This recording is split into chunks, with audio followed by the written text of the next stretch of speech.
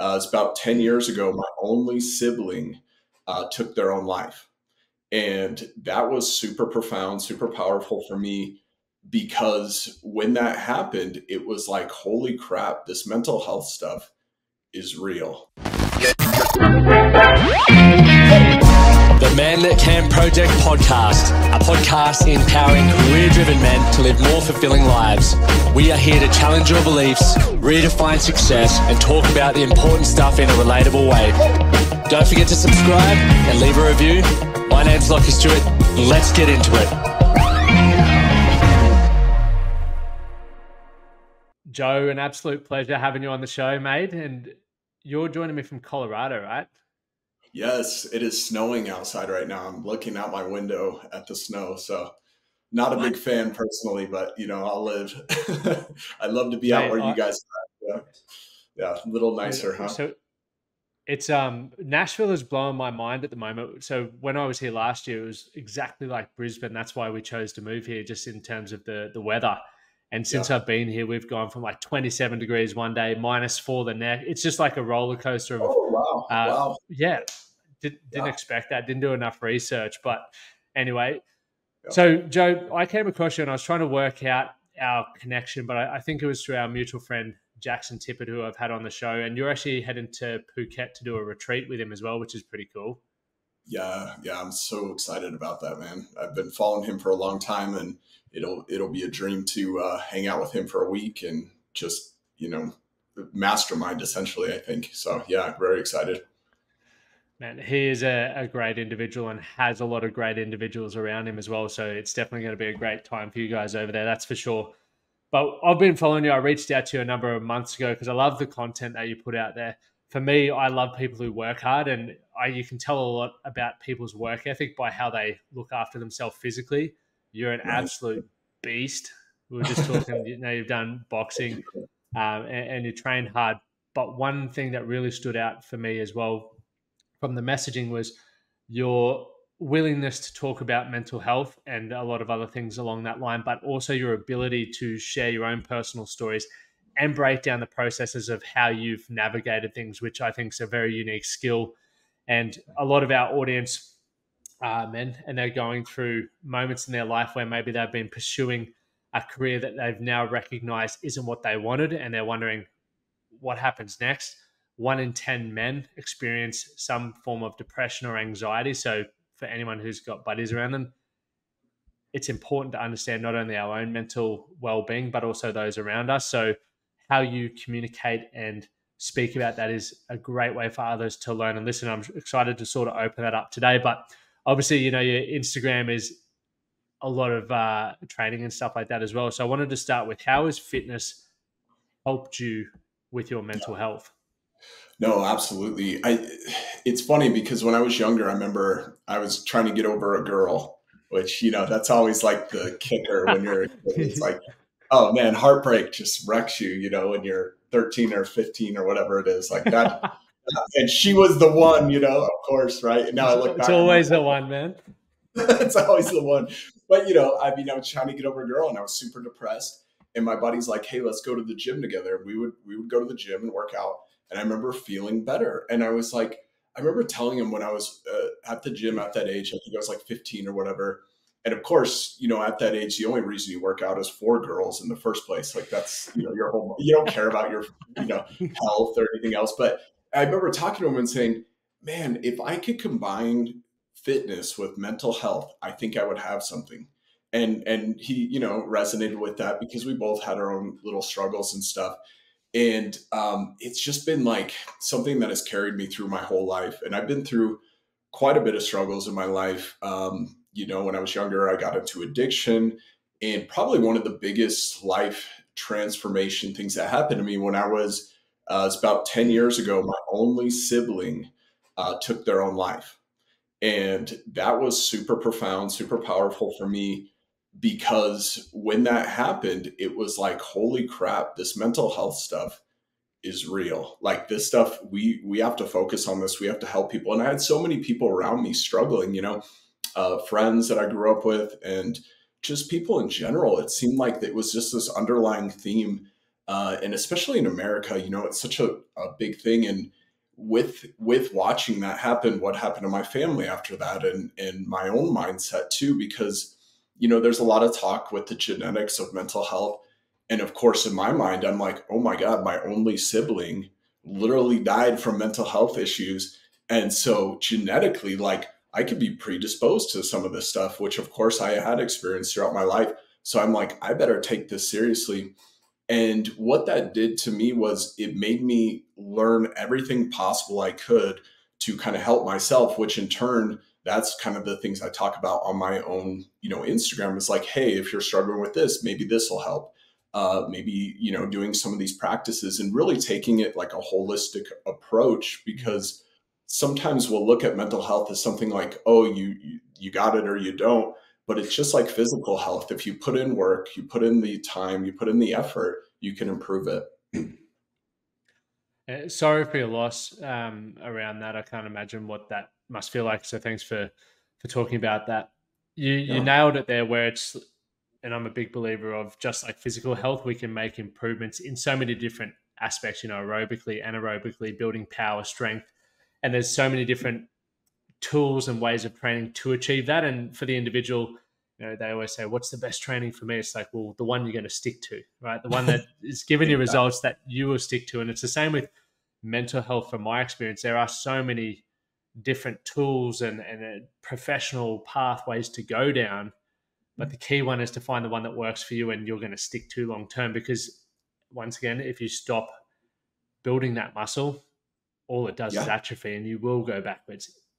Absolutely. And it's something we need to work on every day, right? Like, it's like, I went to therapy once and now I'm good, right? It's kind of like I went to the gym, I bench, I'm good for the rest of my life, or whatever it is.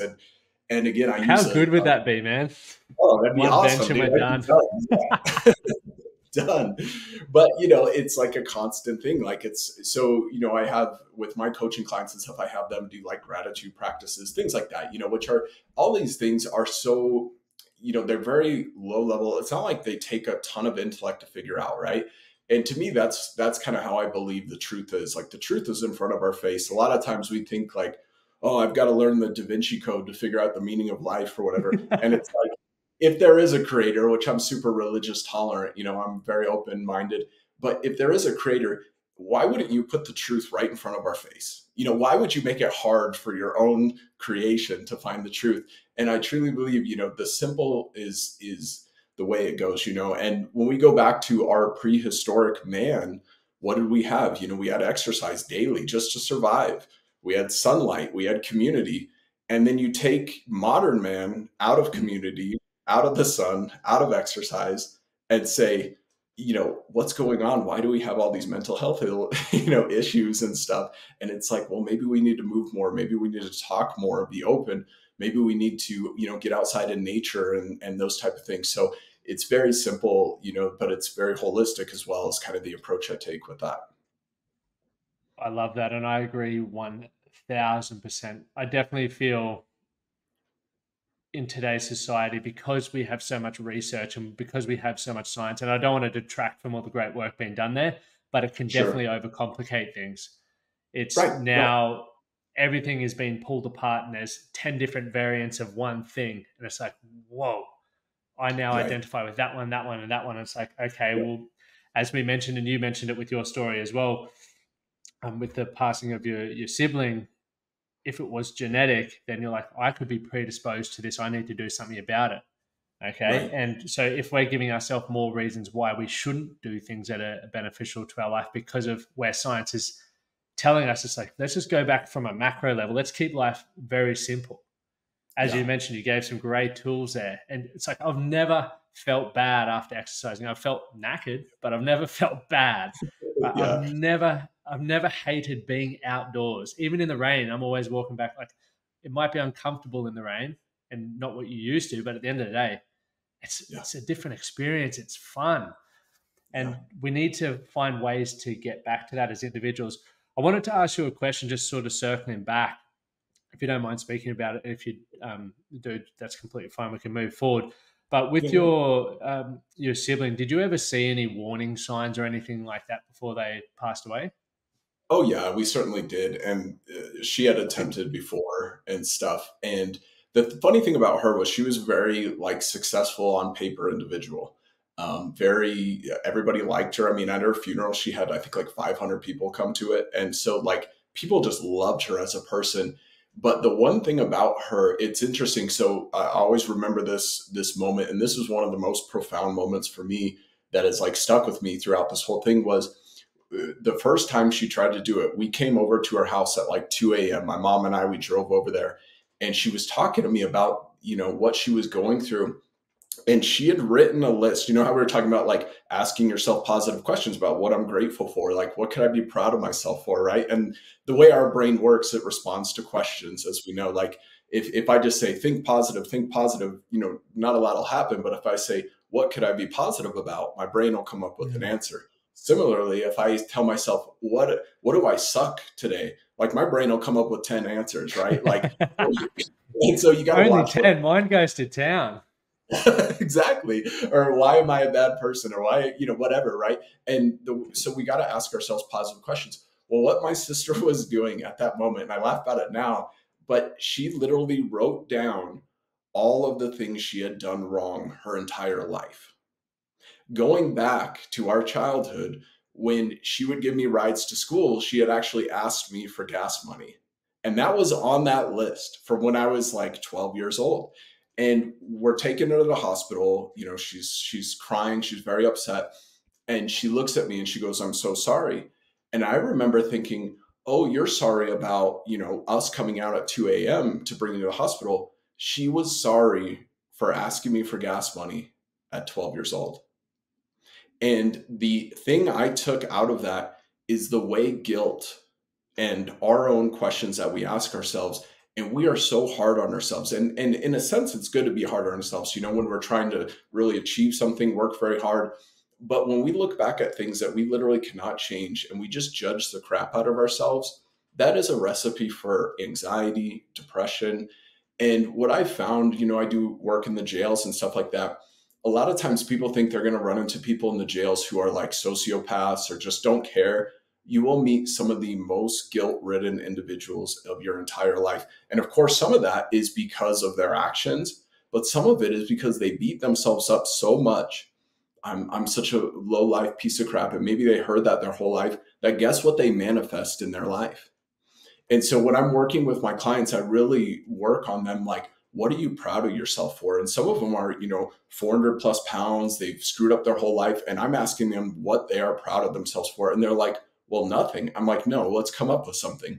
And as they start congratulating themselves, as they start telling themselves, hey, I can be proud about something, their life starts changing for the better because, the dopamine reward system, obviously, we've all heard about that. And I'm not smart enough to go into the entirety of that.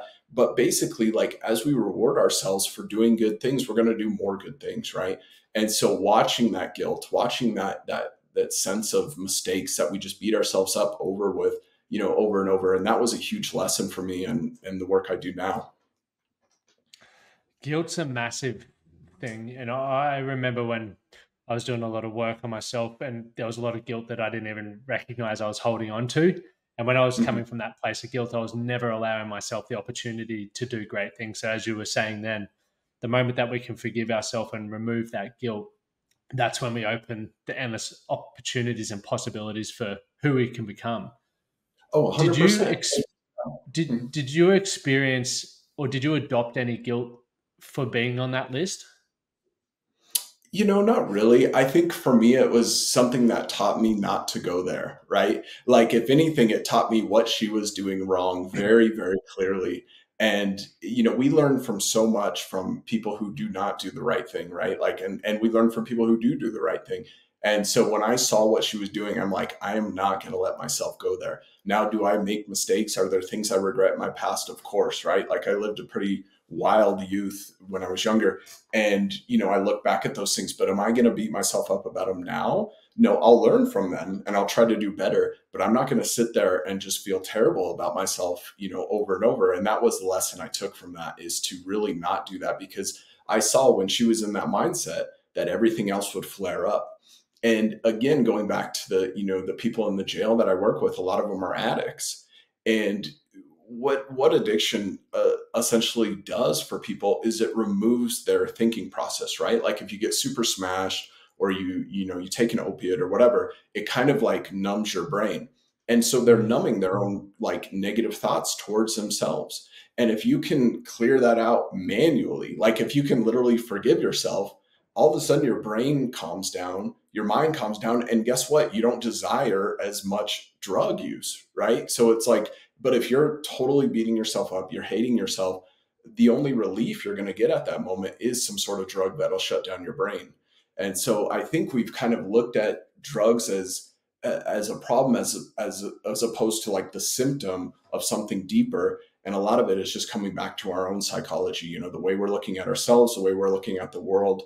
And, that of course can go down a whole nother rabbit hole. So It is truly the key, though, to allowing ourselves to live exceptional lives is understanding what the symptom is that's mm, leading us mm, to want to numb things. I know for myself, when I had an issue with drinking and numbing myself with drugs, it's because I didn't understand how to process anything else. Just like I wanted that break that you spoke about, just to stop yeah, hating myself and to stop making mistakes. And when I was drinking or under the influence of something, it's like it was just peaceful. Like yeah, I wasn't yeah, happy, but yeah, it yeah, was peaceful. The yeah, next day was horrible. It was fucking horrible. yeah. But that's how So, that cycle starts, because it's like, okay, the only thing I know to do is to begin doing that.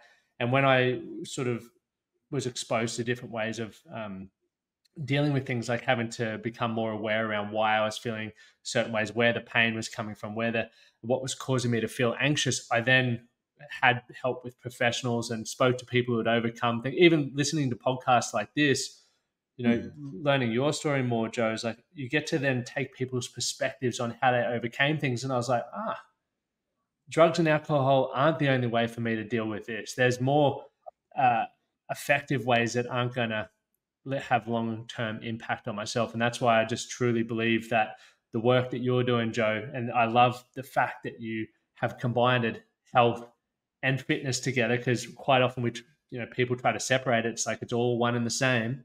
yeah, yeah. The fact Oh that yeah. you're doing that so well is making such a big impact, and it's giving blokes the awareness and the tools to live a better life apart from just numbing it. Yeah, I love that, man. And that's so powerful what you said, and the one thing that stood out was I felt peaceful, and it's like to the listeners and people listening right now, like just imagine for a second if you like literally cleared out your whole psychology, just practice. Like obviously it's a tough thing to do, but just practice for a second and say like, I forgive myself for literally everything, and just like see how that would feel for a split second, and the word peace comes right in. Like all of a sudden you feel like, wow, I can do anything, I'm not held back, like I'm not this like horrible person. Because if we believe that we are, we're going to continue to do things that reaffirm that, whereas if you believe, hey, I'm a human being, or I'm a spiritual being having a human experience, I'm going to make mistakes, but ultimately, like, hey, I'm learning my lessons. I'm trying my best. Yes, I screwed up. Yes, I'm imperfect, but I'm trying my best here. You're going to end up manifesting so much more in this life, so much more good for yourself and therefore for others as well, and it's just going to kind of be that ripple impact right there. So, Do you believe you can forgive yourself totally from that way of thinking, as opposed to having to go back and rectify every mistake you've ever made individually? very good question. And I was actually talking to one of my clients about this recently, and she was talking about anxiety. And I was talking, I do work with cognitive behavioral therapy, which is where you basically take a thought and you identify the thought. And a lot of times anxiety, there's a precursor of some thought, right? Some negative thought. Maybe I think the world's going to end, or I think, my life's going to be terrible, or I think I'm going to die of cancer someday, right? And that thought will come up and you start freaking out and you start experiencing the emotions from it. And so I was talking to her like, well, let's write down those thoughts. And she was saying, well, the problem is they come in clusters. The thoughts are coming in clusters. And the thing about thoughts is a lot of times they're holographic, meaning you don't just think one thought, all these other thoughts will be combined with it. for example, like the thought, I was working with her because she's a big, she's a Christian and stuff like that. So we're working within that context. And I was saying to her, well, what about the thought God is love? And she goes, okay. I go, think about all the other thoughts that are holographic with that thought, that are coming into that thought, which, oh, my life might be okay.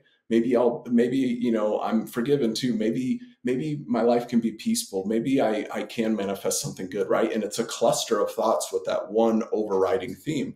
And so a lot of times when it comes to like the theme of forgiveness, going back to every single little thing, it's damn near impossible. But if you can just have that overriding theme for your life, like, hey, I'm here, I'm imperfect, I'm doing the best I can. And yes, I screwed up today, but hey, the day's not over yet, right? And having these type of themes within your life, that'll create that holographic mindset that will bring in more positivity there as well. So I think, that's a really cool question there.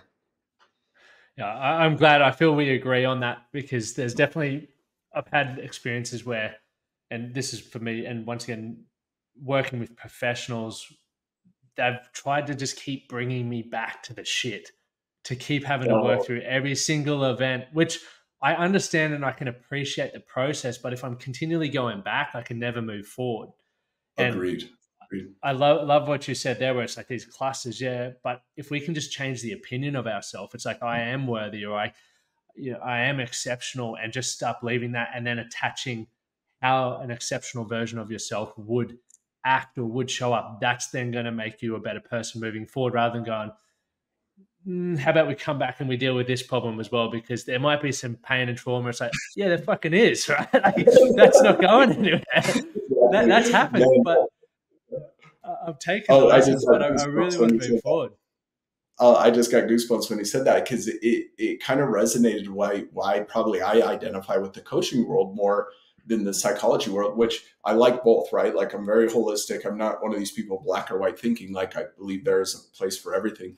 But, our psychology world has been so, Freudian, right? Like, focus on your past, focus on your childhood, things like that, which is obviously beneficial and good for people to do. But the coaching world is more like, what are you going to manifest in the future? Like, what are you trying to get, right? It's very future oriented. And ultimately, like, one of the things I've discovered in my life, why I am very motivated and I have a lot of goals in my life, is our brain needs something to do. Like, if our brain has nothing to do, it's going to it's going to think of negative things, right? And sometimes I was actually talking to one of my buddies about this. He's an extremely successful guy. He's really young and he's done very well for himself. And he was talking about how he's in this state where he's just trying not to screw it up, which is a very anxious state, right?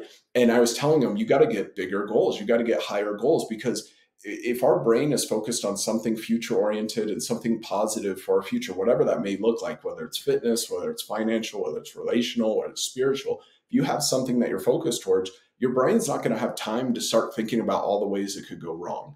And so I'm always having high goals, high achievements. And do I hit them all? No. Right. But once I do hit them, you better believe I'm going to make something else there as well. And so what you said about the psychology, it's like, okay, well, let's go back to your childhood. And you're like, well, hey, I'm trying to manifest something. Like, I don't want to sit there and think of it, which of course, like I said, there is benefits to both and to kind of see where we're at. But I love the coaching space because we work with people's futures, and the future is the only thing we have control over, right? Like, the only thing we can do in the past is change the meaning around what happened. We can't change the circumstances. And so if that, a therapist or whatever is working with you, like, hey, yeah, you felt like your dad left you because he didn't love you, but in reality, he was just going through his own thing, right? You change the meaning of that. And now you no longer feel maybe abandoned or whatever. That's super beneficial.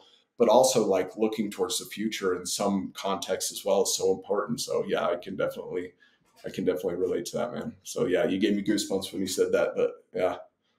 Yeah, I wanted to ask you that, and then when we were on the same page, I was like, perfect, awesome. We can explore this a bit more. But you mentioned as well, you work in the prisons. How did you get involved in that, and what drew you to that space? Yeah, so I do like spiritual counseling in there, and a little bit about myself. And it sounds like you kind of had a wild childhood as well, like, or maybe youth, I would say, especially being a footballer. And I'm sure we have the term out here, kind of Chad, which is like Yeah, We, alpha chat, we call it like a jock over here, but yeah, Yeah, same. there you go. Yeah, same stuff, which of course that comes with its own connotation. And again, we go back to the guilt and regret things. And believe me, I've done that, bought the t-shirt and happily married now. So that life is over. But Likewise. um, yeah. So, but when I was in that life and I was making mistakes, it was kind of like, why? What am I doing? And I was able to kind of again figure out these things where I was self-sabotaging. I was really screwing up myself because I hated myself. And so when I kind of got that idea, I started connecting with some other people who go into the jails and started working with them as well. And so I've been doing that almost 10 years now. So since I was about 20, well, no, about 12 years now, but yeah, 25, something, somewhere in there. And man, that has been so powerful. And I've met some of the most amazing people in there, and I never leave there without feeling like my purpose is fulfilled. Like it's just so fulfilling to talk to these guys and really work with them one-on-one and stuff. So, but yeah, that's been a really cool Dude, experience. I got to ask, so when you go into the prison and you're doing spiritual work, how is that received? Because my opinion, and once again, I've been in a prison twice to visit, Yeah. but going in there, are they receptive to like spiritual work, or how does that all work? Very, very, and I think obviously when you're running into somebody on the streets compared to in there, like they're generally sober, like not always, right? They can definitely get drugs in there, but like they're generally sober, they're generally very reflective, and so the receptivity is actually higher than the people on the outside. Because like you and I, we have like shit to do, right? Like I've got a long day today. Like, oh yeah, I'm spirituality, cool, whatever. Like I got a ton of crap to do. In there, Yeah, you have like nothing else to do. So they're very receptive to that type of thing. And they're looking for answers. They're like, because when you get hit over the head like that, it's kind of like, okay, obviously I'm doing something wrong. The universe or God or whatever is telling me I'm doing something wrong. What is it? Like, I want to figure this out. And so, they've been very receptive to it. I think also too, coming from like, if you kind of look a little different than maybe some of the other people coming in there. Like I'm obviously not like church lady with her curls, or whatever, like and 90 years old telling these people to, yeah. believe in Jesus or whatever. Like I'm coming in there Praise be. on their level. Yeah. And I think they kind of look at that and say, okay, I'll listen to this guy. What does he got to say? And when I'm getting into some like deep, like emotional things, I think they're like, they don't know how to take it because they're like, okay, this guy's got big old arms. He's got veins coming down, or whatever. He looks like some dude He's who, stacked. whatever. And he's like talking about, his emotional pain and stuff. So I think it's kind of a cool dynamic there where I can really get in there and talk to people that maybe wouldn't normally listen to somebody like that. So yeah, it's been fun, but I've seen them more receptive. And of course I've learned from them more than anything, which, this whole coaching thing, it's almost like, if anything, it just heals me. When I talk about these things out loud, it's not like I'm coming from a place of enlightenment or figured it all out. All I'm doing is reminding myself of these truths daily so they resonate more with me because, I'm still going to struggle. I'm still going to have my issues, whatever. So it's, if I'm talking about these things, it's a lot easier to work through them personally as well. So it's just kind of that loop. And that's one of the things my coach talks about. I don't know if you're familiar with Wes Watson at all. Yeah. Yeah, So so that's my coach. And of right? course, he Okay. spent time in jail as well and stuff. And he talks about, he says, the thing I see most often is people become very successful in their lives and they don't have an outlet for that. They don't have any way of giving back. And when they don't do that, they've got all this money, they've got all this success, they got all this women, they end up self-destructing. So we need that continuum. We need to be able to give back. Maslow's hierarchy of needs. The top need is self-actualization and giving back. And so that to me just helps me go in, with the whole coaching stuff as well. And I'm sure that's probably why you stepped into it as well, I can imagine. Definitely. And you summed up my thoughts around it exactly right, like with being able to give back, but also wanting to remind myself daily of the things that I know have helped me with a better life. It's exactly how I stepped into it from my own pitfall of coming out of sport and having everything that I thought I wanted, only to recognize it wasn't. Mm. And then you go looking for answers, and it's like I built a whole business documenting my journey of the road to redemption. And now I've Mm. recognized those simple things that I did consistently over about a 10-year period what helped me get here. I'm not going to stop doing that. And by working with people, I'm like, every day I'm like, all right, I've got to make sure I'm still doing that because I've got to practice what I preach and I understand the value in it. Two things you mentioned as well that really jumped out at me with the prison work that you were mentioning, the right environment. They were in a place where they didn't have any distractions. Right. Their sole focus was probably in their head, why am I here? And what do I need to do to sort this out? Like looking for answers. And I always think about, and I would assume going to jail for me would be a rock bottom moment. I'm sure it is for a lot of them. And once again, it could be symptoms based around that. Do you believe that we need to hit rock bottom in order to create change? Or do you feel it's possible for men who are listening to this, who are sort of on the knife's edge, where it's like they're not stoked about their life, but it's not, shit either, but they want to do more? I love that question. And that is such a good question, because I think, a lot of people sometimes will think that, well, maybe I got to fuck up my life before I get it. And when you say that, I'm like, it sounds ridiculous, but it's true. But it's kind of true. A lot of people are like, okay, I got to have my rock bottom moment before I figure it out. And what I've done personally to kind of alter my psychology from that, and it kind of comes back to my friend who's very successful, done very well for himself, is he thinks that's the peak. He thinks that's a pinnacle. And what I'll come through and challenge him on is like, hey, you got way more to go. And so, we react to our standards. And if your life is like, you look at your life and, well, I got a pretty good life. I got a house, I got a wife, I got, some success or whatever. And somebody comes into you there, or maybe it's like your higher self, or say it's God or something like that. And he comes in and been like, this is your potential. This is where you could have been. And when you start looking at it from that perspective, it's like, man, I got a long way to go. And then we start to get into that process of growth again. And so I think we don't necessarily need to hit a bottom, but we have to have a higher standard that we're shooting for. Because once we have that higher standard, we realize all the areas that we are messing up currently, which, we can maintain a pretty decent life to whatever standard, the collective consciousness has decided this is a good life. Or we can say, hey, I've got a way bigger potential. Like, how much work it came for me to be born? Like, all my grandparents, all these stuff had to happen. They had to survive.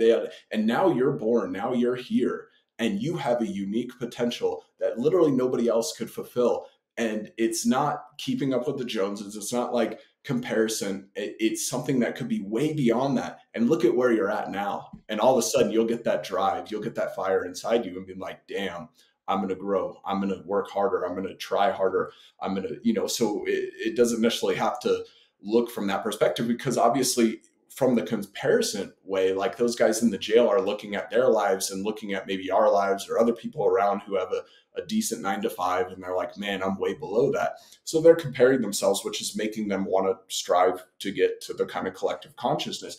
But when you're already in that level and you're already living a quote standard life, like, that's where I think comparison can go wrong. And we hear a lot about it, within the social media world, like, don't compare your life to others. It's very bad for your mental health and stuff like that. And I think that's true. But I think one of the ways we're really screwing up with that is if you're comparing yourself to others and say like, oh, I'm better than these people, like imagine if like Gandhi looked at his brothers, or Martin Luther King or Jesus or something, is like, oh yeah, I'm just going to be a little better than them. And they compared themselves to it and felt good because they were on that, like, oh yeah, I'm kicking my brother's ass right now. Like, when in reality, he had a way bigger destiny, a way bigger thing. And that's an internal thing, that's something between you and yourself, and really sitting and going, what is my potential? And am I really fulfilling that? And that's a question is unique for all of us. And so when you really tap into that and you're like, man, my potential is so much higher, and look at me screwing off over here, doing the, yeah, I'm better than my family, or yeah, I'm better than my friends, but that doesn't mean anything because, I've got a way higher potential there. And that just gives you that fire again, to not have to hit rock bottom, but to pursue more and to get better every day. Yeah, I love that. For me, it's looking at, even for those who hit those financial goals, because when I'm looking at like what a bigger life looks like, it's getting, being specific on what you think that could look like. Things change as we grow and our priorities change. But if we don't give ourselves a specific thing to work toward, it's very hard to make that specific plan around who we need to become, what skills we need to learn, what environments we need to be in. And a lot of the people or the men that I work with already have enough money. All Yeah. right. That's what most people are striving for, is money, because they think that's the solution to everything. But then Right. with more money comes a lot more problems. So then I'm asking myself, this is for my own growth and development, is, okay, if I want to continue maintaining this income, the new challenge that I want to solve is, how can I maintain that while being the best fucking husband that no other husband thought they could be, because they have the responsibility of X business? How can I do that? And you're doing it really well as well, while not getting the dad bod, because everyone thinks they need to sacrifice, and there is sacrifice. But when you learn to become more efficient and you create leverage, you can kill it. Like, you can master all this shit.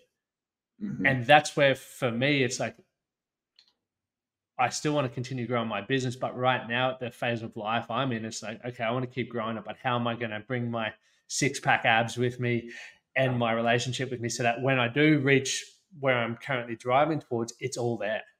I love that. I love that. And I love your holistic idea of goals, right? Because sometimes people look at goals and say, oh, materialistic goals are bad, you shouldn't have those, or oh, you should only have altruistic goals, or whatever, or like vice versa, like, of course it's got to be this or that way, black or white thinking. But I think the holistic approach is so important, because some of our goals are going to be superficial. Some of them are going to be silly. Some of them are going to be like, people are going to, maybe raise an eyebrow when you say, I want this type of car, I want this type of life.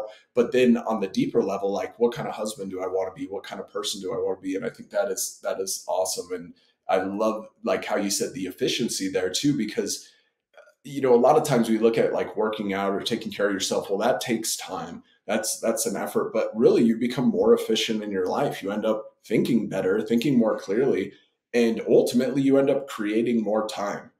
I went to the doctors a few years ago because I was kind of out of shape. I had the dad bod back in the day and stuff. And I went to the doctor and he's like, your numbers all improved. He's like, you may have increased your lifespan, because we have a pretty good connection, my doctor and I. And I remember thinking, okay, so I'm spending time in the gym, say it takes an hour or whatever to work out, and I maybe created another year of my life. Like, if you factor that in, we're actually creating time in the gym, because we create a longer longevity life, for ourselves. So it's like, and of course that compounds to everything else. So as we do these activities that take time, oh, I don't want to think of my gratitude things today, or I don't want to, work out today, or I don't want to read a book today. We end up creating more time for ourselves because we don't screw up in other areas that may take away time, So yeah, that's super cool. And Very it sounds well like put, man. Yeah.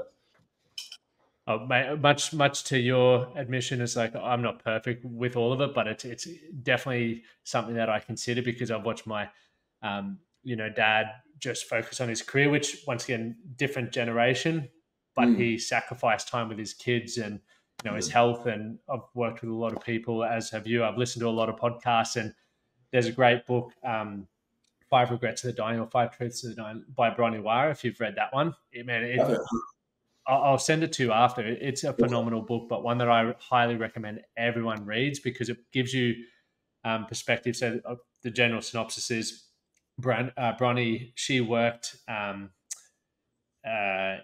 with people who are at the end of their life, and she hospice. Hospice, and started conversing them, and ended up writing a book with the 5 regrets, or 5 truths, and none of them were about your career. It was always about, like, I wish I took more risks. I wish I had more fun. Like, just simple things that we can all do now. And what I'm grateful for is that information is available to us now. Right. It's the practice of, how do I remind myself to live in the moment? And things like you mentioned, Joe, with gratitude, or even me having a coach as well, where they constantly remind me of what's actually important. It's like, chase the materialistic things, because they're fucking awesome. If you want a car, go chase a car, but don't forget what you're going to really care about when you're at that moment in your life. Right. Absolutely. Absolutely. And that is so important. But, we need both levels. I don't know. Have you ever read The Science of Getting Rich, Wallace Wattles? I feel like let's just assume I haven't. It's permeated within the kind of like, metaphysical world and stuff. And it was actually the book that brought on the book of The Secret. So the person who wrote the book of The Secret read that first, but he talks about, the different levels, and he's like, you want to satisfy your soul, right? Which your soul is love and all these great altruistic things. But he's like, you also want to satisfy your physical self and your intellectual self and all these other things. And he's like, don't neglect one area for the area of others. And what was interesting about him is he came from a very, I think it was like Methodist or something like that. And him talking about these things of like, yeah, have material goals as well. I think that he was actually ousted from the church for heresy because he was saying these type of things. But really, he was saying like, have all of them. You know, you want to have the soul goals, you want to have the relational goals, and you want to have other goals to just keep you going, because life is about expansion, life is about growth.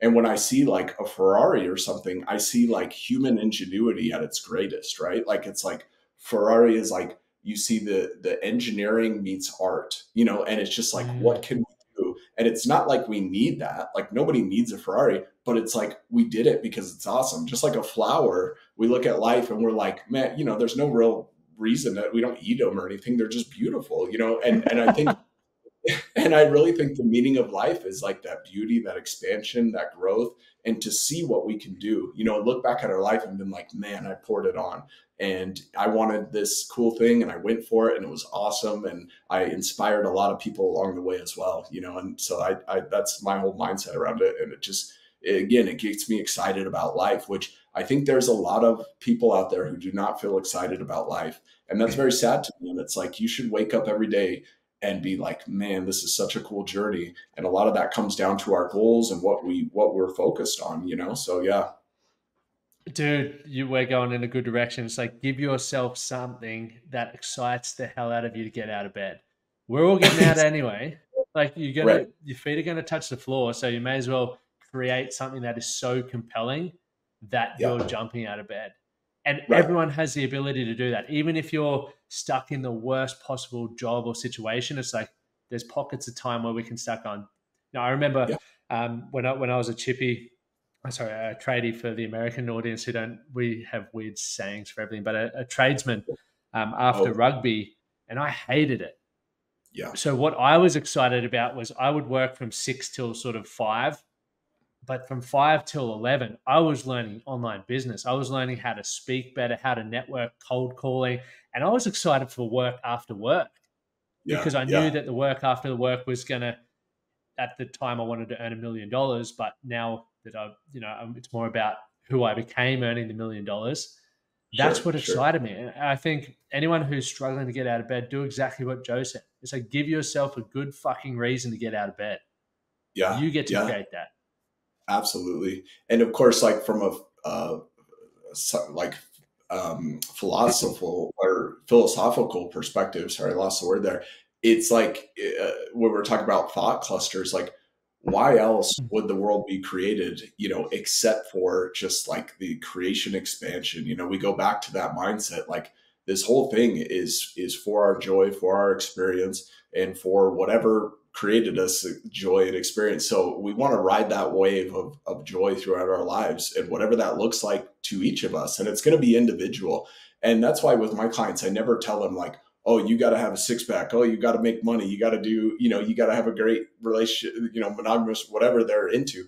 Like, I'm like, you know what that is. I don't know what that is because that's in between you and yourself. It's a unique thing that is on your own mind. And that may be something completely different than I'm thinking. My goal is to get you there. It's not to like create, this is what you should want or whatever, because if you're going after, like you said, a tradesman, that could be a great goal for somebody. And maybe that's exactly what they want in their life. Like there's probably somebody working at a grocery store right now who is completely fulfilling their purpose and they know it. And they wake up every day and they love life because that's what they were called to do in this life. But that may not be your calling. That may not be my calling. You know, we have something that we want to express further or something deeper or whatever. And again, no judgment there, but it's tapping into that and being like, man, that would be cool if, and then finishing that statement or whatever that is, that's what you should be going for, you know? Yep. And that also ties into that having a higher purpose to allow yourself to think that way, because many people, we all experience it where you feel like you want to fit in, you want to blend in, so you do what most people do, which is why so Right. many people are unhappy. When you hang Right. around big thinkers like yourself, Joe, it's hard not to feel inspired to go, what do I actually want? Right. Maybe I Right. can challenge what I thought was possible. And for those who listening to this podcast, there are people in your life who you know you need to spend more time around. There are people in your life who you know you need to distance yourself from. You need to give yourself a reason to make that change. No one can do that for you. Joe can't make it happen. We can guide you. I can't make it happen. We can just guide, and you got to be the one to take action on that. Absolutely. You posted a reel a few weeks ago, and you mentioned your favorite quote, and you really broke it down. I'm just going to say the quote because I loved how you did break it down and what it meant to you. But live and let witness. Why does that hold so much value to you? I think a lot of times, when people get into this mindset and, they really get into, consuming podcasts, consuming self-help content, their first mission is everybody around them, right? It's like, oh, my wife is going to hear, she's going to get her ass in gear. Which my wife's like, I just want to watch The Bachelor, like, leave me alone, or whatever. I'm like, no, honey, let's grind, And so to not like drive everybody around you crazy, right? It's like the zealot, religious guy who's trying to convert his whole family at Thanksgiving dinner or whatever, It's like we will drive people nuts. And so, and people do not respond to that, right? Like if you just come at people with hardcore, you should do this, you should do that. Like a lot of times they don't respond to that unless they are clients, they're actually asking for it. Most people just get turned off by that. And sometimes they'll go the exact opposite direction. We see that with kids, where the dad is like pushing the kid in one direction and the kid goes out and decides to use drugs or something to completely piss off his dad. And so with that mindset, it's like my favorite quote, and this is actually coming from my coach, is like we always say live and let live, but it's like live and let witness. And if you are living a certain way, you're doing certain things with your life, with your body. That's why I try to stay in such good shape, because it's obvious when people look at me, they're like, oh, damn, this guy's taking care of himself. Maybe, and look how happy he is. Maybe if I took care of myself, I would be happy, as opposed to me like out of shape in their face saying, why aren't you working out? Like nobody's going to listen to that. But if they see somebody that is living it, who is actually emulating this idea, like their entire life is an idea, then that will rub off on people. So his quote is like, live and let witness. And you got to let those people go that aren't going to be resonating with that. I mean, we can't try to change them. It's just like an endless struggle. And again, with the jail stuff, or even with friends in my past, sometimes I would really try to get them off drugs or off drinking. And it was like I was pouring so much energy into a black hole. And ultimately, like I can give somebody a seed or something, and it may grow, it may die, right? Like, but if I'm just living that, people will see the example. And so many people are like great pontificators. We'll see it on Instagram where people just post motivational stuff all day long. And then you look at their life and you're like, okay, like, are you really believing what you're saying? Right? Like, I want to look at someone's life and see that they are actually living what they're speaking, And so that's like the idea it comes back to. And again, that's a challenge for me. Like, am I really doing these activities that I'm telling everybody else to do? Am I really taking care of myself? Am I really forgiving myself? Am I really trying to think positive? Am I really trying to spend time with my family? And those questions keep me on point, and if I am, people are going to see that. They're going to see that emulate off me. And then they are going to get the results that they're looking for by the example, not from me, telling them to live a certain way. It's going to be more the example itself. So. Love it, man. It's been an absolute pleasure chatting with you, Joe. And for those who want to find you, and for those who are watching on YouTube, you can see Joe's Instagram handle there, mentalhealth_fitness dad. But where else can people find you or reach out to you, Joe? So you can always get me in the DMs there. You can also, I've got a YouTube, and if you need to reach out or anything like that, I can always give you my number. I'm super open when it comes to that stuff. And if anybody's interested, I'd love to chat it up. So yeah. Awesome. I'll put all the details in the show notes, everyone, so you can see under the connect with Joe. There'll be all his links there. But Joe Legovan, everyone, thank you for coming on the show. Thank you, Lachlan, man. It's been a pleasure. It was good resonating with you. I think you're one of these people that is living his purpose, and it's easy to see on you. So keep up the good work, man.